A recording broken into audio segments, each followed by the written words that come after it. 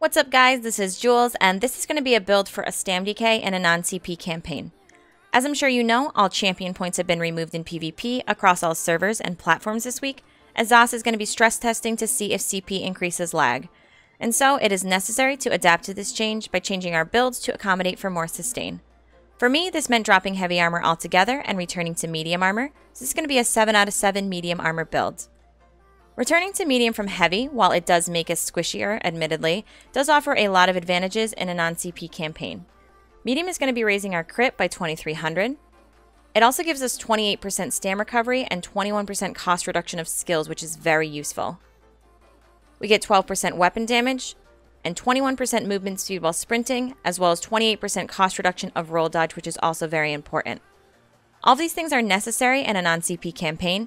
In order to play similarly to how we're playing in CP campaigns, we do have to get these reductions in cost from somewhere, so that is why we are back in medium armor. So just getting back into the stats, guys, as you can see, things look a little different than they would on a CP campaign. We do not have 64 points into stam as we traditionally would. Instead, we have 24 points into health and 40 into stam. We are putting some points into health because we are losing 4% health from Undaunted as we are in all medium, and we're losing 10% health that we would be getting from the Juggernaut passive if we were in heavy. This puts our max stats at 8k max magicka, 22k max health, and 31k max stam. We have 1068 magicka recovery and 1653 stam recovery. Unbuffed, we have 2624 weapon damage and 22.4% crit. So just to buff up this weapon damage, this gives us 3194 weapon damage, or just under 3200 buffed. Moving on to a couple other things about the build. We are running the Serpent Mundus. This gives us 198 stam recovery. We are a Vampire. This gives us regen as well, and also the Undeath passive, which is very good. And finally, we are running max health and magicka regen drink. I know this sounds odd, but it definitely works. It's an idea that's inspired by my friend FASO, who is a new ESO streamer and YouTuber. I'm going to be linking his channels below so you can check him out. He is a fantastic player and streamer, so please do me a favor and give him a follow. So we're going to be explaining in just a little bit why we're running that drink, but first let's get into sets. The sets that we are wearing with this build are 5 Bone Pirate, 5 Hulking Draugr, and Maelstrom Two-Hander and Maelstrom Bow. Bone Pirate is a set that drops at a Blackheart Haven, and it's going to be giving us 2 bonuses of max stam and 1 of stam recovery. The 5-piece gives us 1930 max stam and 289 stam recovery when we have a drink buff active. I tried a lot of different drinks with this set in order to get the 5-piece bonus. However, what I found was that very few of the consumables actually count as drinks to this set. I originally tried max health and stam regen, of course, but that does not give us the 5-piece bonus because it's considered to be food. I also tried stam and mag recovery drinks, but this left my health way too low to be viable for Cyrodiil without putting nearly every attribute point into health. I learned from FASO that the max health and magicka regen food does give the 5-piece bonus. He is currently running it on his Stamplar. I figured that trying this couldn't hurt on a stam DK. Magicka regen is almost more important on a stam DK than it is on a Stamplar, seeing as though high mag regen gives us more igneous shield and thus more stam. However, the one issue with running Bone Pirate I found was that I'd be running a drink that would give me neither max stam or stam regen directly.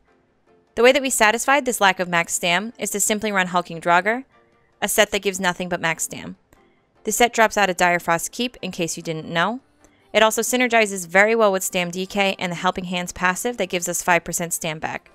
The larger our max stam pool is, the more we get back with that passive.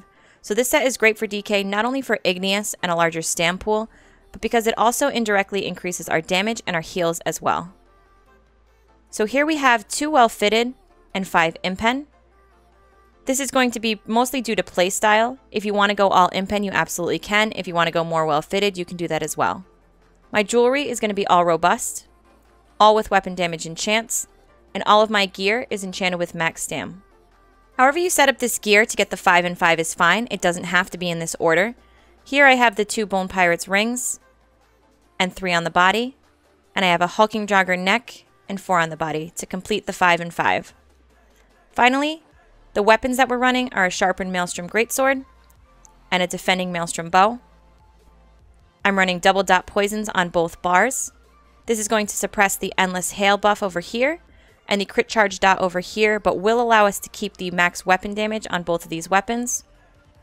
And that is pretty much all of the gear, guys. Now we can move into skills. For skills, I'm running pretty much the same thing that I would in a CP campaign.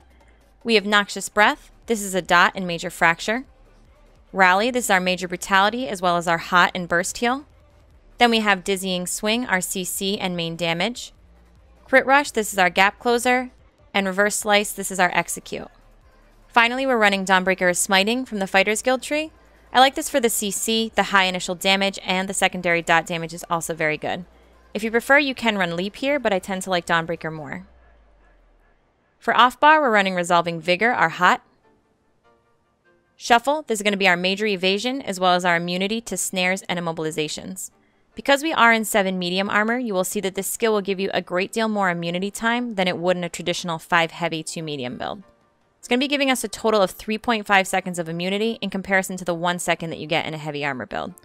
It's important to remember not to spam this skill and instead to use it on cooldown. Remember that you don't have the Unchained passive from CP, so you'll not be able to reduce the cost of this skill. Next we have Trap Beast. This gives us minor force as well as an immobilize for enemies. Igneous Shield. This gives us major mending and gives us 5% stand back. Because we have such high magicka regen, this skill is going to be used pretty frequently to contribute to stam sustain. Remember to use this skill before healing so you can get a 25% increase on heals. Finally, we have Volatile Armor. This gives us major resolve and major ward to increase our resistances, and it also can be used as an AoE to detect Nightblades that are in cloak. For the ultimate on this bar, we're running Corrosive Armor. This caps our incoming damage to 3% of our max health, or 663.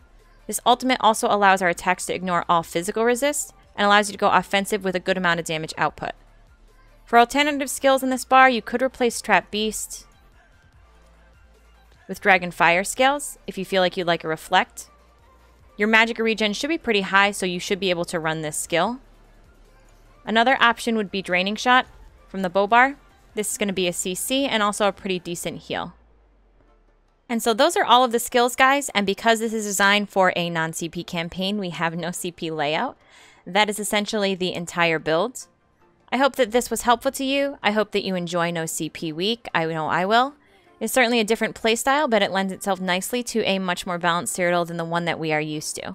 If you have any questions, comments, or concerns, please feel free to leave them below or contact me on Twitter or Twitch. Thank you for watching, and I hope that you have a great day.